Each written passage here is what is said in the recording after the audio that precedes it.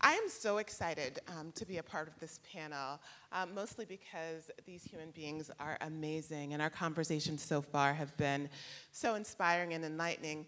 But also, my name is Cynthia Lingtu. I am a board member with Point Source Youth. I'm also a licensed clinical psychologist, and the bulk of my life's work has been around working with people who've experienced trauma. And to say that this conversation is integral in the way that we're thinking is so important. So I'll let our panelists introduce themselves briefly, and then we're going to dig into what I know will continue to be an exciting and riveting conversation. So. Hi, I'm Annie Seaton, and I'm here from Bard College, where I founded and direct the Difference in Media project, and also teach humanities and experimental humanities. So excited to be here. Thanks. Hi, I'm Raquel Willis, pronouns she, her, hers. I'm executive editor at Out Magazine, and I also am the founder and director of a project at Transgender Law Center called Black Trans Circles, and it's all about helping Black trans women find safety, support, and solace in areas that have had high rates of violence. Wow. And I'm honored. No, hi, I'm Dazon Dixon. Hi, everyone. I'm Dazon Dixon Jallo. I'm founder and president of Sister Love in Atlanta and in Johannesburg. And I'm also a co-founder of the reproductive justice movement, including Sister Song, Women of Color, National Women of Color Reproductive Justice Collective. And I'm really honored to be here. Thank you. Did I say I live in Atlanta? So that's going to be the context. It's going to be a Southern talk this morning. So our topic today is inherited trauma, considering the present in light of historical oppression. And there's so much, of course, that could be under that umbrella. But I'll start off by asking our panelists, and we were asking, so what does inherited trauma mean? I think we have this vague notion of what that means, but there's so much under that umbrella. So let's look under that umbrella. How would our panelists define inherited trauma? So I'm going to take, because I'm still working on what I think this big overall term means, but I'm going to come at it with two very quick things. One is, and for the large part, I mostly, in addition to doing the work we do around sexual and reproductive health rights and justice, I do it with an HIV lens, right? And so I'm in this constant struggle to make sure that whether it's the activism or the advocacy or whether it's the policy work, whatever it is that we're doing, the science itself, all of this information and all of this effort to get to the, quote, end of the epidemic, my argument is consistently, so what are you doing to make sure we all get to the end at the same time, right? And today is June 19th. So does anybody know what holiday today should and will be in the future? Juneteenth. Juneteenth. And for those who don't know, it's a simple, and there's a longer story. Thank you. Y'all can celebrate. Happy Juneteenth. And for those who don't know, and you do your own study or read about what it actually meant and the course that it took to get to a Juneteenth. But the bottom line is on June 19th in 1865, was the year that about 250,000 people who were still enslaved 3 years after Emancipation Proclamation had not yet gotten their freedom. And so today actually marks the true liberation from that point of slavery in this country, because there are other points we can talk about. And it's the same thing. So that inherited trauma for me is we're continually in this struggle and this cycle of making sure that whether it's about black bodies, brown bodies, queer bodies, uniquely female bodies, that we are equally, equitably, and justly getting to the goals of righteous or of liberation at the same time. It also means we have to understand why black folks have high blood pressure. Okay? And it's not because all of our food is full of salt and grease. But it is, and it's tasty. But it's always been that way.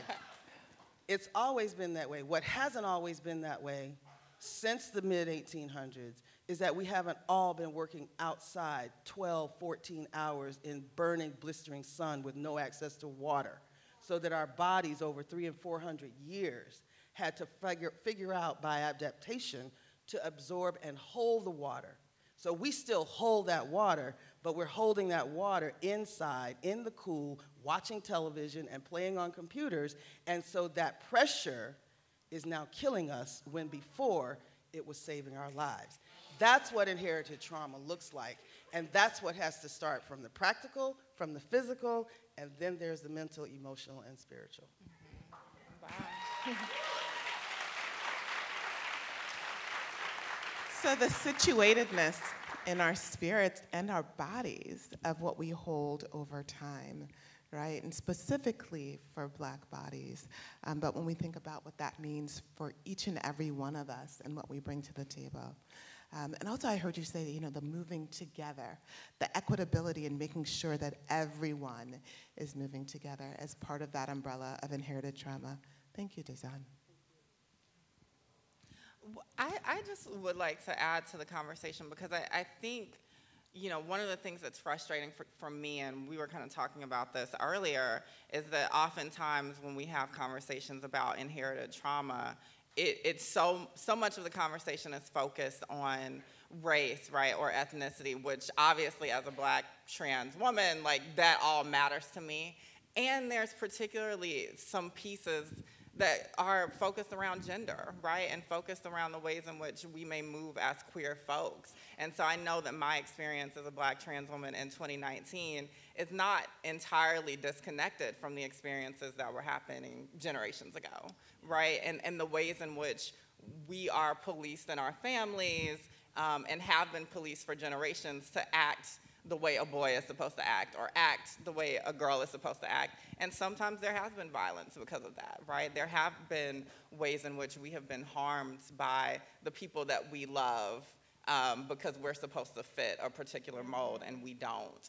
And so I think about that, and I, just like you, I'm still working through what that means because I also know that for a lot of people, a lot of the stock around this conversation is based in the biological elements, right? Or in the biologically inherited elements. But I think about the fights of people like Marsha P. Johnson, right? And how I feel so wedded to a similar fight against the violence that has happened from the state or the violence that has happened from various communities that I'm supposed to be a part of, right?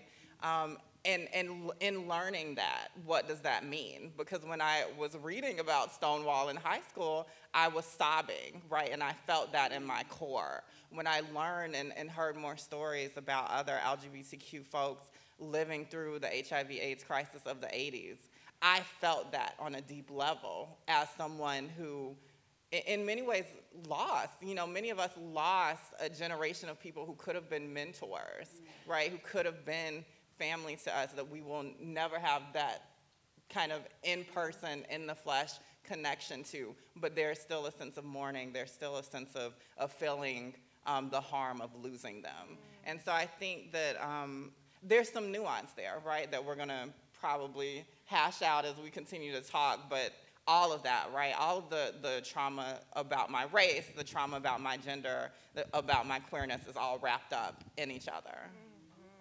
Thank you.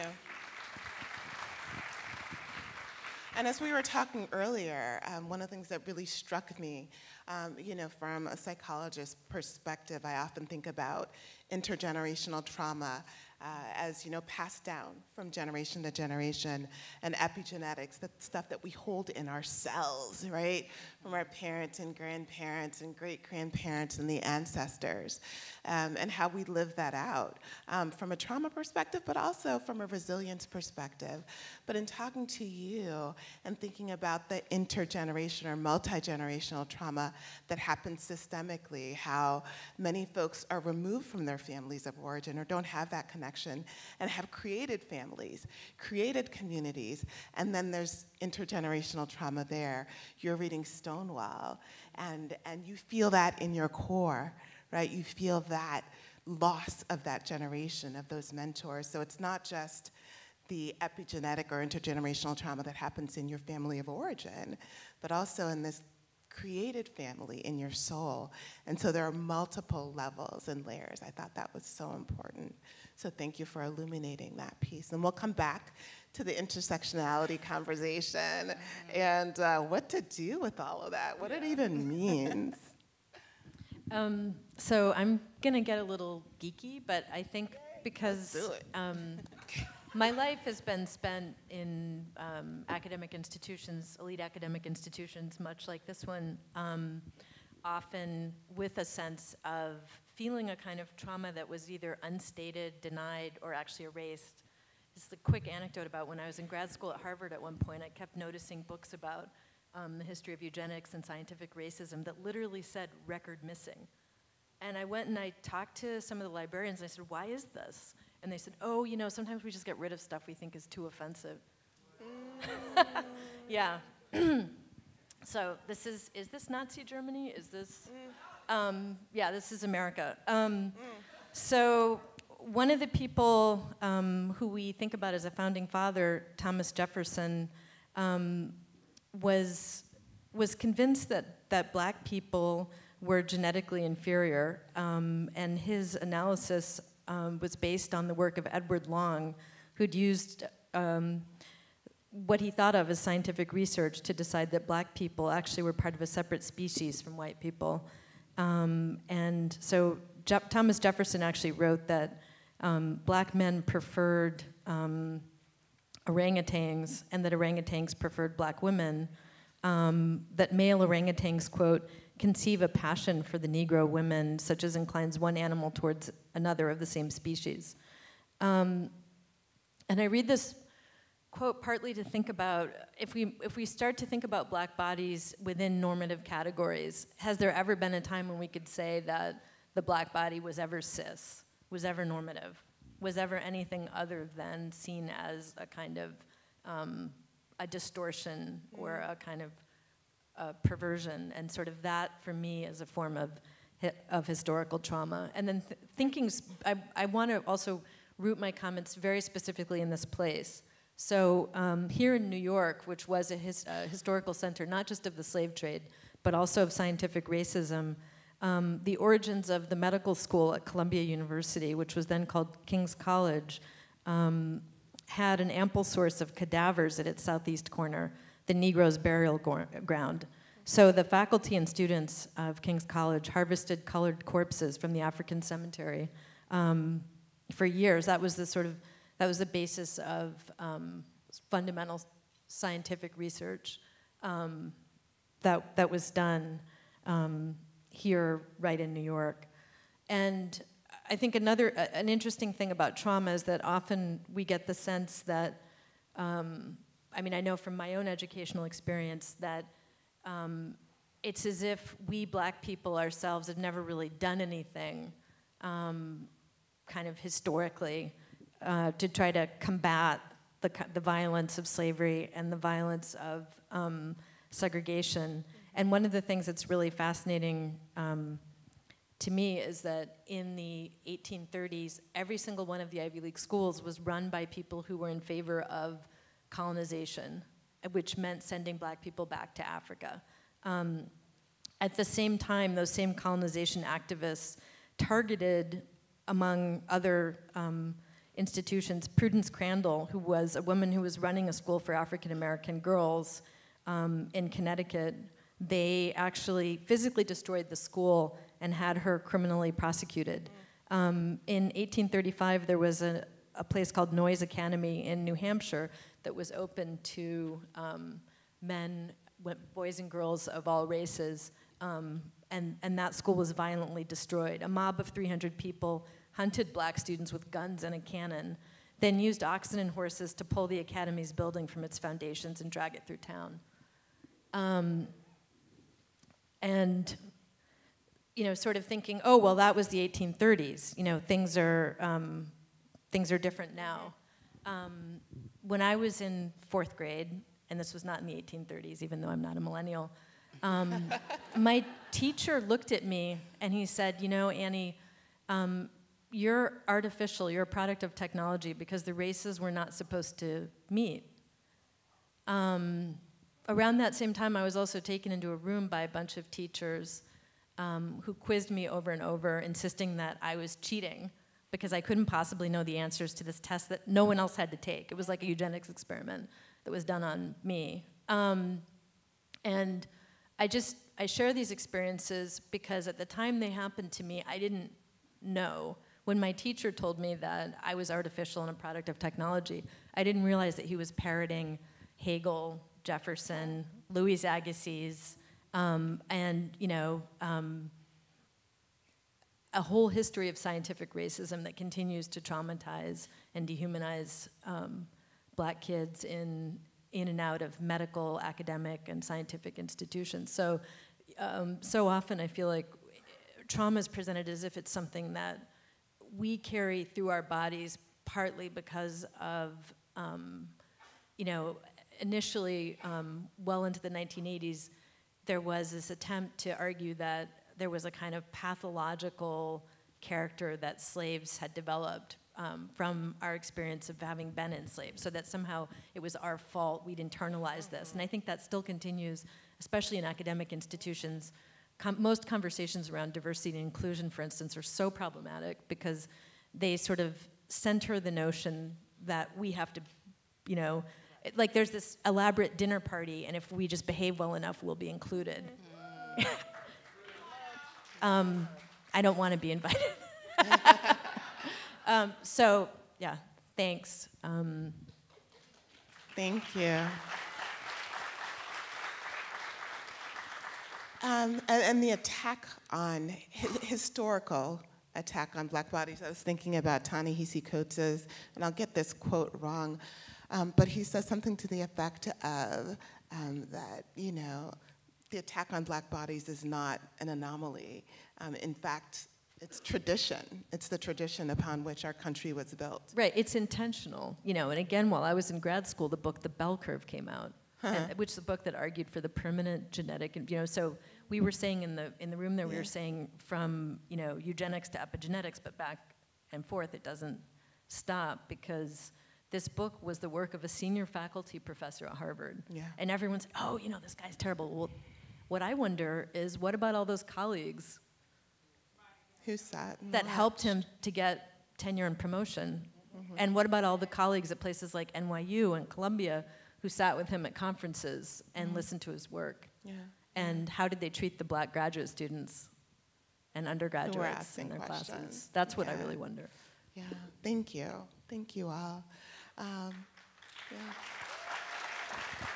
Cynthia, yes, please, if you don't mind, just the of course addendum to that is that when we're looking at so many of these places of inherited trauma, a lot of it, as you were saying, Raquel, also shows up most of the time in the spaces around sex, sexuality, gender, and those experiences, especially in my work, right? It's almost the center point of everything, and understanding when folks are trying to pathologize who is most at risk for which diseases or which infections, which also drives a conversation about, well, who is most deserving of the interventions and the treatments and that sort of thing. And, we are in New York, and as much as I talk about being born and raised in the South, which I think actually probably is, other than the fact that we lost the war, so we're the poorest region of the country, we're very grateful that we lost the war, by the way. But we're very grateful for that. However, I'm glad that you're centering some of this in New York. In our experience, for example, in terms of this inherited trauma, I think it's just only been in the last year or so that the statue of Marion Sims was removed from Central Park. Yeah. And Marion Sims was this ridiculously heinous so-called doctor who is given the wrong moniker of being the father of gynecology. And for those who don't know that part, it's because his work and his studies, his experimentation was done almost solely and exclusively on enslaved black female bodies without any kind of anesthesia. And if I can just, so you understand what that looks like and sounds like, and I love the fact that her name was Lucy, because it takes us all the way back to who the original human being is, and her name was somehow westernly appointed as Lucy. Her name was probably something closer to, Boosie Seasway. But so the first patient to endure James Marion Sims's experimental surgery in 1845 was Lucy. She was in Alabama. She remained on her hands and knees on top of a table for more than an hour as Sims sought to repair a hole between her bladder and vagina without giving her any anesthesia, which was not widely used then. She quickly developed blood poisoning after he tried to fashion a catheter out of a piece of sponge, which he later admitted was stupid, and then continued to talk about how her agony was extreme and that he thought she was going to die. But she did not. And then at least 6 other women endured 4 years of similar experimental surgeries. Take that and apply that to all of this pathology around why is it that we have higher incidences of sexually transmitted infections? Why is it that we have higher experiences with fibroids and all kinds of uterine cancers, more so than anyone else? Why is it that they will tell you immediately that endometriosis and the fibroid experiences are directly connected to our stress? And that stress is what we are talking about in terms of the inherited trauma. So it is mental, it is spiritual, it is emotional, and it is right where the center of our ability to sustain ourselves comes from is not intentional. Yeah. Thank you for that addendum. Thank you.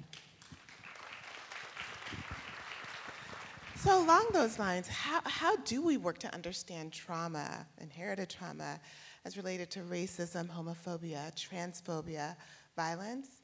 And to bring it to the youth that we're talking about, how do we work to support the youth who are affected by it, right? We're understanding these pieces. What does this intersectionality look like in terms of the systemic isms that we know of? And how are we working to support the youth?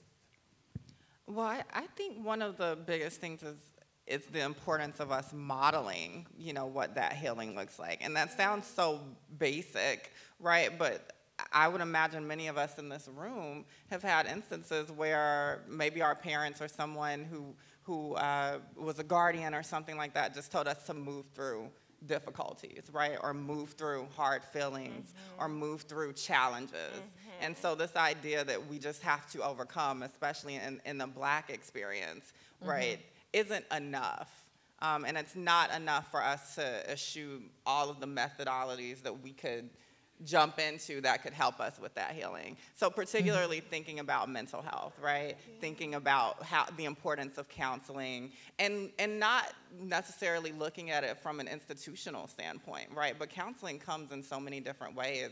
I was at this amazing retreat specifically for Black women that was all focused on healing justice. It's through Auburn Seminary with Lisa Anderson. If you know Lisa, she's amazing, works at Union Theological Seminary. And so it was just so important for us to be in those spaces as Black women, specifically to talk about our issues, right? To talk about the harm that we have experienced, to talk about, this inherited trauma that we so often don't even have spaces to talk about. And so that talking is healing, that being in space with our people is healing. And that's why a lot of times nowadays I will say my sisters are my self-care, right? Because that being in communion and unity with each other is so important without this kind of dominant white cis heterosexual gaze on us. And so that's important, those autonomous spaces. And so a lot of that work has inspired me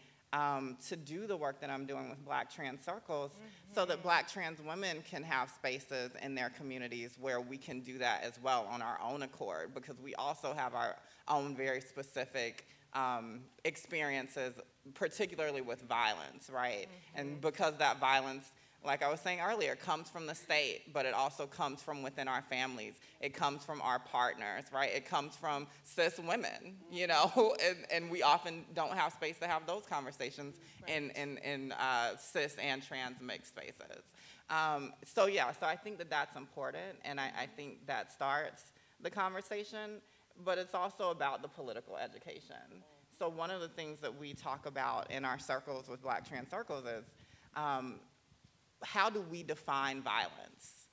You know, we have to really have at least a personal grappling with some kind of definition of what violence looks like, and then have a collective definition of what violence looks like, because that is also different.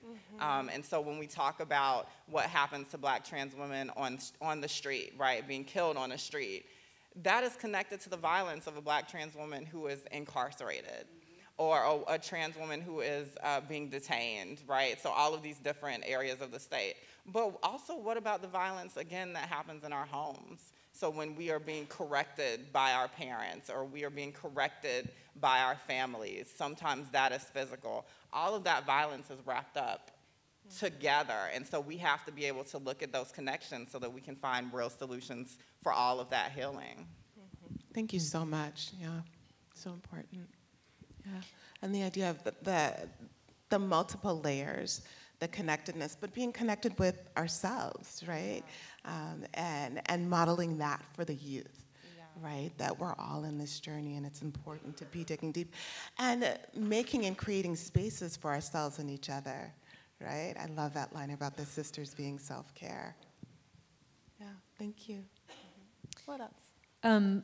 So the work that I do at BARD, the Difference in Media Project, really started through one of the co-founders actually is here. I don't think she's in this room, but Juliana Huxtable, who's also speaking at this conference. So it was really together with my students in this realization that the space that we were in needed to be transformed, and to do that together meant listening to them. So a big part of it was also sort of questioning the authoritarian structures, which themselves are kind of like a form of cis-normativity, a form of racialization, and sort of giving space for the creation. Together we created this class, sort of interdisciplinary project called Race in the Pastoral. And part of what it's about is looking at the historical and cultural roots of the institutional and lived space and environment that we were in, but also doing so in a way that was about creative embodiment. And so that included creative projects, research, work that Juliana and also Carolyn Lazard and other students who are Black and queer have carried on in their own work today that's taken them, I'm so proud of them, to the Whitney, to the MoMA, to all sorts, really amazing work that I think has been about a very different kind of agency than I tended to be allowed in my own education.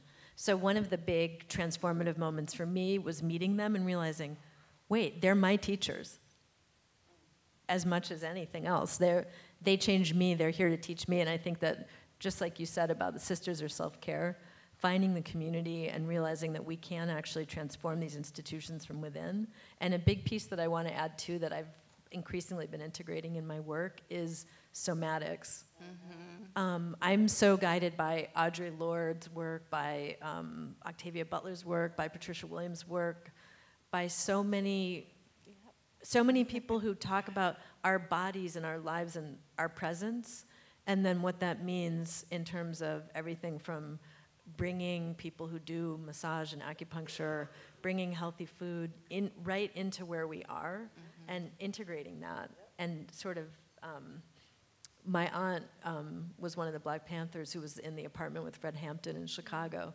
She's also now a radical vegan. I've watched her over the years take her embodied practices of healing and use those in very interesting and very complex ways.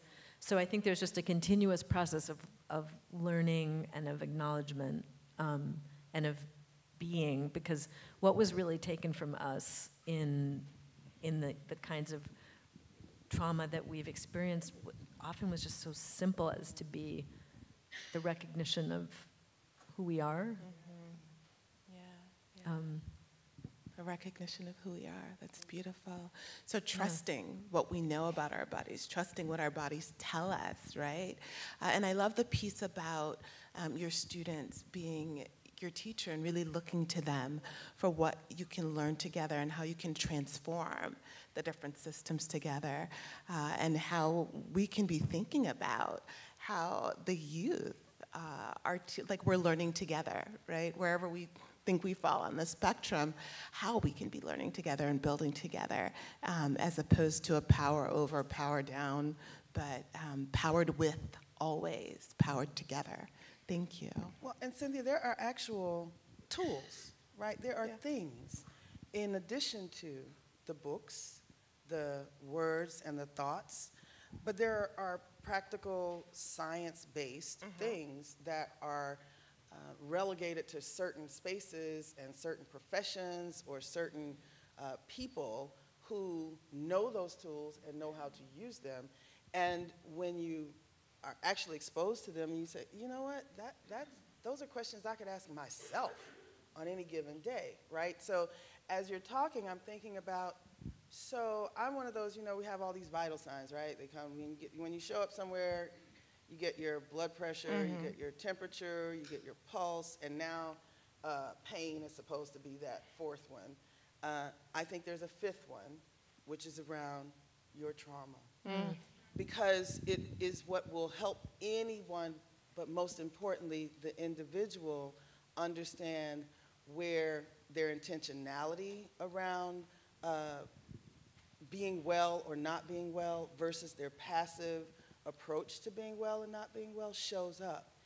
For example, the ACEs, right? Or what we now have is the urban ACEs. And it literally just stands for adverse child events or experiences. And anyone can sit down with the right questions and the right support to measure that and have some predictability in their own lives around where they're going versus waiting for an academic setting, which is usually inside some sort of study. Someone else questions me with these things and then takes that data and determines for me what my predictability is. And so I guess I'm putting out here is that there are real ways that at the very grassroots level, even among the sisters who collect, can have a conversation about what this looks like and what do I know about myself. And I actually fit inside a scientific framework, right, that shows me how so much of what happens to me is actually, or for me, is passive as a result of it just being there, that I'm not conscious of, versus the part that I may have actual memory about, mostly the physical stuff, that I may have memory about, but I have put it somewhere because I have to survive, or because I have to cope, or because I have to be somebody else for somebody else in order to survive. I have to suppress everything about what is informing me about who I am and how I can best be. And I don't think that we have done nearly the amount of work, even as activists and advocates in the community, to figure out how to make that real with our community. Yeah. That's terrific. Yeah, and so what does that look like? What does it look like to sit down with somebody and talk about the things that have come up for us that are impacting us from the past in the present today, right? So some folks might say, oh, you're a psychologist, of course you want to talk about, you know, what happened with your mother or father or didn't happen with your mother or father. But where are the places and spaces that we can sit down and say, oh yeah, you know, I didn't have this, or I did have this happen when I was younger, and this is what it looks like for me today. You know, where are the sister circles that we can have those conversations? Where are the brother circles or people circles where we can have those critical, self-reflective conversations, not just about the past, although, you know, occupational hazard, I do think about the past a lot. But in the present, what does that look like in the present for us and for our youth? And how do we help our youth to think about those conversations as related to our topics for today? And how do we do that from an asset-based approach, right? Of So course. what, like if I tell us have more. two young people who come out or are outed, right? And they're both kicked out of their homes. Right. And you have the one young person who sees being freed from that environment to go and do something and be who they want to be and make that work. versus the young person who internalizes all of that rejection, all of that internalized hatred and stigma and isms about what that means, and ends up in the most abject of situations, whether it's homelessness or whether it's in sex work or whether it's just being objectified and subjected to whatever comes, right, because their own sense of being has already been so demoralized, dehumanized, and invisibilized. Yeah. Versus the person who says, you know, I am who I'm going to be. Thank you, Ma. Thank you, Dad. I've just been waiting for the moment to say sayonara. I got a friend over here who works at so-and-so, and I'm on my way. And then the next thing you know, they're in a nice reality show or something. But I'm saying, I don't know. Is there a nice reality show that doesn't involve cooking? I don't know. But you understand what I'm saying? Yeah. So what do we understand Mm-hmm. about those trajectories so that we can figure out some things or create with young people the tools that it will take for them to figure it out themselves? Right, absolutely. This is one thing I'd say, is that probably, you know, a lot of what I teach is ancient Greek literature. I like the Enlightenment. I tell my students, you know, that these things are tools, and you know, they're part of your arsenal. We read them alongside critical race theory, et cetera. But speaking to what you said, I actually think the most interesting thing that I've learned from my students, and the most brilliant thing that I see from them, and this is what I would say especially to the youth in the room, but to everyone, the most interesting thing is actually your own story. And it is so incredible, so powerful. I was just thinking back to something that a freshman at Bard, a girl named Sky, did as part of this project for this thing that we do called the Teach-In, and she was just unbelievable, just laying out. She's a young black queer person, and she said, I can be black on Facebook, but I can't be queer. And I can be queer on Instagram, but I can't be black. And then she was showing what she meant by that. And I was just, this is brilliant. This is not in any article that you could read. I'm learning from this. And also, it was just so clear that she was, you know, it was, empowering isn't even the right word. I mean, it was something else. And it was, you know, to an audience. And I just really encourage all of you, please write your stories, do the work, give us those representations, because we need them, because they're not there in this culture. We are not visible yet. We're not visible enough. And so please do that, because I want to. So is that what we call deconstructed intersectionality? I mean, maybe. I mean, but also just, you know, the personal is political. Well, that too. You know, too. I mean, I feel like that, please also, everyone in the audience, please reread Audre Lorde. Yeah. Please reread James Baldwin. Every one of them. Yeah. Tell us why. I totally agree that stories are an organizing tool. Like, I really believe that stories can be one of our greatest weapons or our greatest shield from all of the things that the world tries to throw at us. And I think that there's also some tools from, you know, media, right, or from communications and storytelling that we can share and you know, help the youth figure out, you know, so that they have those tools in their arsenal. Because I also think once you tell your story to yourself, then you can help other people figure out how to tell their own story. And so that becomes the healing, so that you can then connect those threads to this larger tapestry. Not only that, but that the acknowledgement that the stories come from the lived experience, right? And that the lived experience is also what I call indigenous expertise. And that indigenous expertise is as That's important. terrific. Please write that book. That down. I just gave you an assignment. One more book I have to write.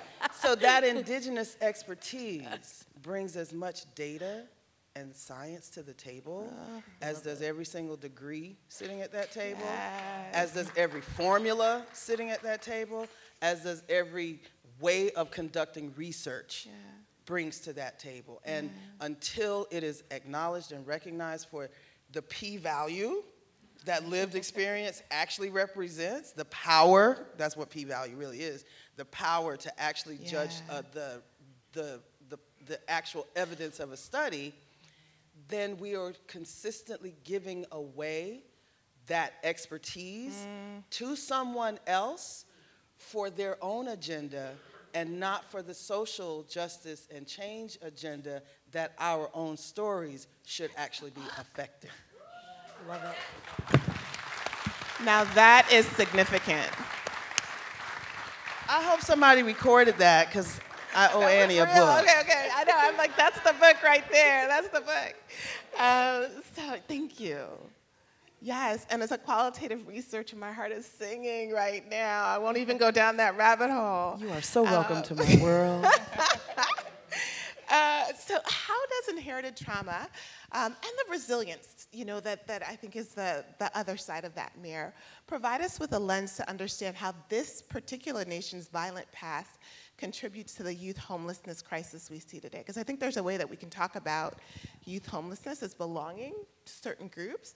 How does our nation's past play into it, and what role do you see that playing in how we have to have this conversation?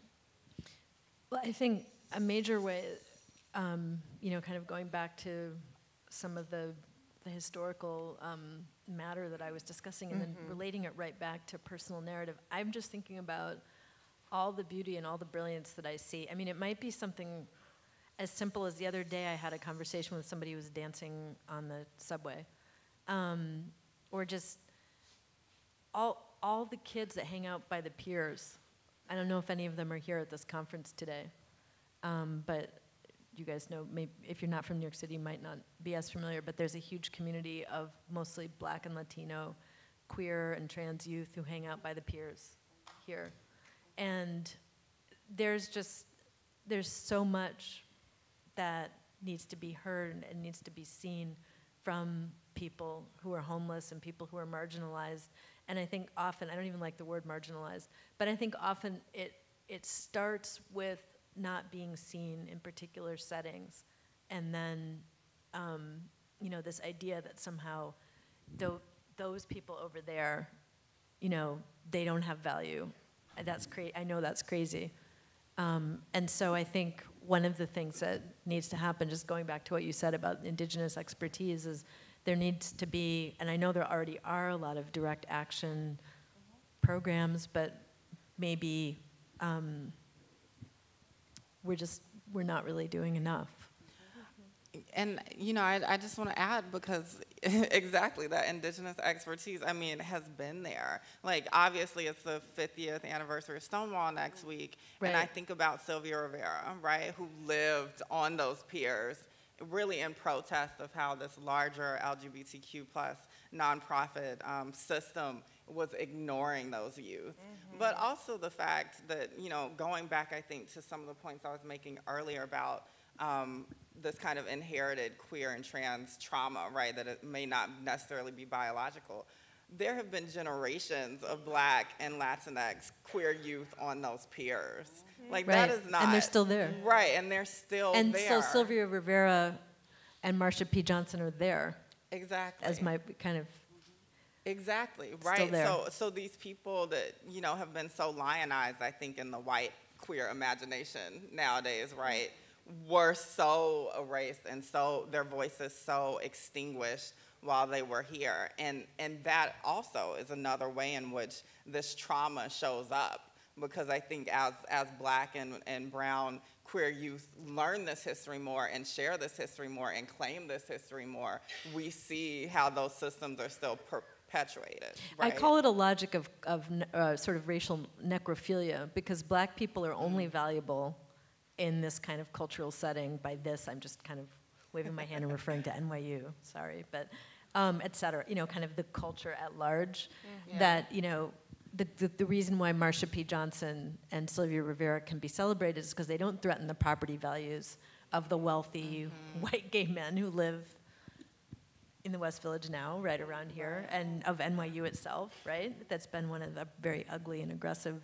landlord and deterritorialization expert, right, through gentrification, that the people who are actually there in the present today, who represent this ongoing repetition of all of the dynamics that we're talking about, that they are not acknowledged adequately.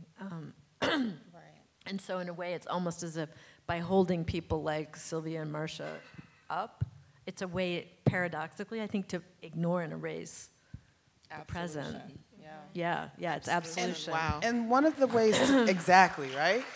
One of the ways that that shows up for me is the consistent pushback. So I want to interrogate this idea of giving a lot of the energy to resilience and this word resilience, right? And that there's so much pushback, especially in our spaces, of folks who are quote, end quote, survivors of so many different current traumas that are exacerbated by the inherited or the multi-generations of trauma that supposedly are in our DNA, right?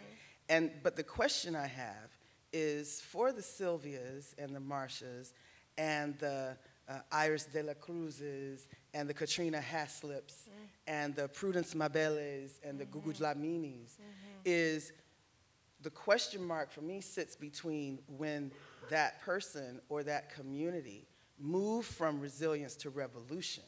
And the question mark is, what made that happen, when and how do we take that and crush what's necessary around resiliency to what's necessary around change? And that's the piece. And the example that I use in our work is that on any given day, there's 17 plus or minus million people who are women on this planet living with HIV. There probably aren't 25,000 at the most in the world who are out front and are doing the fight against HIV or sexual and gender-based violence or poverty or homelessness in the name of, I have HIV and so the question I have is, what y'all got that the other 17,900,999, I'm an English major, y'all do the math, but that the rest of those 17 plus million people don't have, that the world needs so we can end this thing. Thank you. Yeah, the tension of resilience, and I think these tropes, right, systemically, that structural violence and epistemic violence offer us,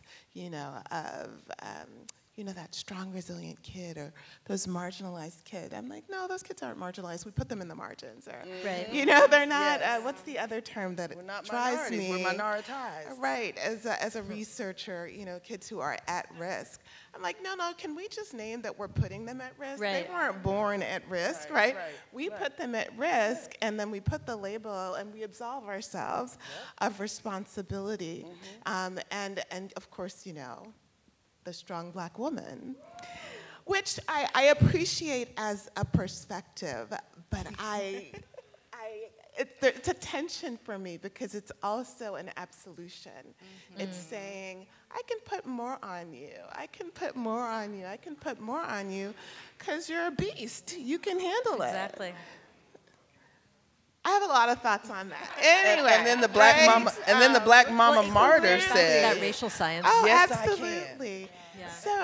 So I got off track a little bit. I said I wasn't going to. So bringing it back, right? But it speaks to the structural violence and the epistemic violence and how our youth are living that out and naming that, right? And making that transparent as part of the system as opposed to part of us, right? As if there's something problematic that landed these youth in a homelessness, in homelessness. So the question, I want to get back to two things because we're nearing our end. So the two questions that I have for you, and you can combine them, or, books are really important. We were talking about books in the back. You mentioned Audre Lorde and James Baldwin. Why should we read them? What else should we be reading? So maybe one or two titles, and why? Well, I think we need to reread Audre Lorde's ZAMI biomythography. For one thing, it really pioneers, or might even not be the right word, but it's unbelievable to think about. It's kind of like a urtext for intersectionality. It talks about gender and sort of does a kind of, I'd say, proto-trans critique of cis, grounding notions of gender in African and Caribbean experience, and really offers an interesting alternative to, I think, the heavily theoretical and often sort of relatively vapid way that we talk about the intersections of race and queerness and gender, now using language that tends to be kind of top-down, sort of Judith Butler heavy. I'd much rather read Audre Lorde. Reread Audre Lorde. Read and reread and read again and again. And James Baldwin's work is also really an example of just a kind of rethinking of so much about American culture, brilliantly personal. James Baldwin himself was just a high school graduate, and he is one of the most incredibly sophisticated writers. I mean, just model, his sentences are just models of writing, and his work stands up. I mean, there's this incredible essay he has, it's called The Black Boy Looks at the White Boy. And it's about sort of racial and sexual tension between James Baldwin and Norman Mailer, but also sort of, it's really a thinking about masculinity that's been very important to me, his work. So, and if anybody wants to get in touch with me, they can click through to my department from the website here for this talk, and I would be happy to give anybody a bibliography or, you know. A syllabus. I actually would, sadly. Anybody who knows me knows that's true. All right, thank you. I find in these spaces it's really important to lift up some of the texts that we do have about trans history, because a lot of that often gets erased, and there's a lot of ways in which people say we don't have those texts, right? And so I think about Black on Both Sides by C. Riley Snorton. It's an amazing just chronicling of Blackness and queerness and gender nonconformity, particularly around the 19th century and earlier 20th century. I think about Trapdoor, which was edited by a lot of people, and particularly Tourmaline. Very amazing account of just like trans aesthetics just through the ages, and I think it's so important. There's a lot of history there.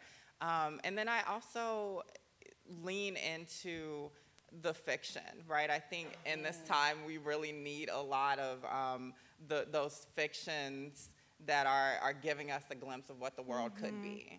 And so I love Octavia Butler, of course. I think there's so much there. I particularly love her series called the Patternist series. So Mind of My Mind, all of those books are beautiful to me. And there's one in it that she notoriously hated, so I'm still trying to find it. But she doesn't want me to have it, so I will try and succeed to her. And then also, there's this amazing Black non-binary writer named Akweke Emezi, who has an amazing book. I think it's called Saltwater or Sweetwater. I'm blanking right now. And then has another book coming out called Pet. And the protagonists in both of them are Black trans folks in the future. And so I think that's beautiful. And then the last thing I'll say, I also think the work that Adrienne Marie Brown is doing is so powerful for us. So I'm sure a lot of people have emergent strategy, but pleasure activism is out and like blazing so much on the charts and everything. And so that's amazing too. Yeah. Thank you. Wow. So, because a lot of the work is also deeply political, and we've spent a lot of this conversation, for a large part, really focused in on the personal and on the individual. There's a whole other conversation, obviously, around the structural.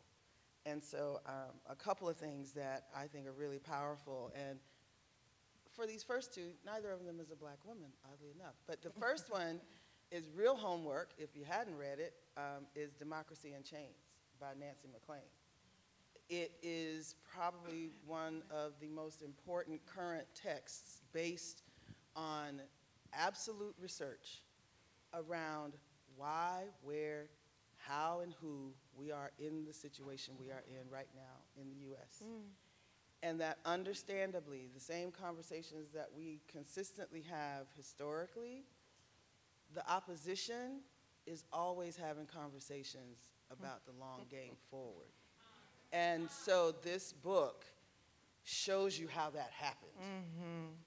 And it happens in the first chapter, so spoiler alert. is in discovering when she's an educational historian, I think. I'm thinking that. And she wanted to learn more about how and why the state of Virginia, right, suspended public education for a while. And it was all related to the work that was going on around desegregating schools, and that the state of Virginia just decided, well, we're not going to be federalized, so we just won't pay for schools. And there was this whole effort in that. But what she ended up discovering as a result of that research was literally the blueprint for what you have seen happen from the right, including from the Southern Manifesto up until the SCROTUS that's in office now, that you, so-called ruler of the United States. So, but that it's already been laid out and paid for by the same names then that we hear now. So that's the one. The second one is, I used to call this man my movement husband. I think that's deeply inappropriate. And I said, he don't even know me. So one day, he's gonna be like, oh, that was you? Okay. So he's now my movement muse. And it's Brian Stevenson.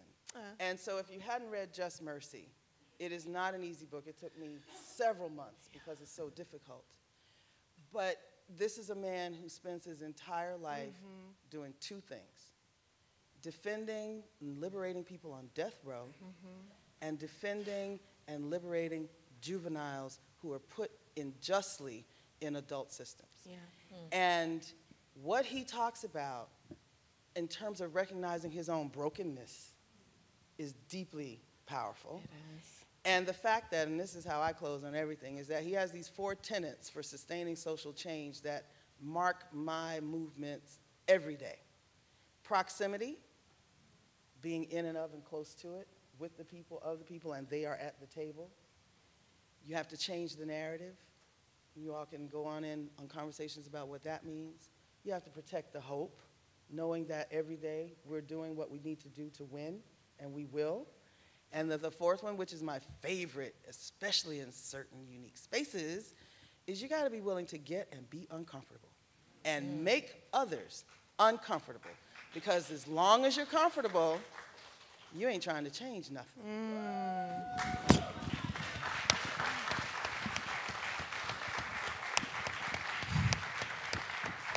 And then there's Tayari P. Jones, An American Marriage. Don't miss out on her.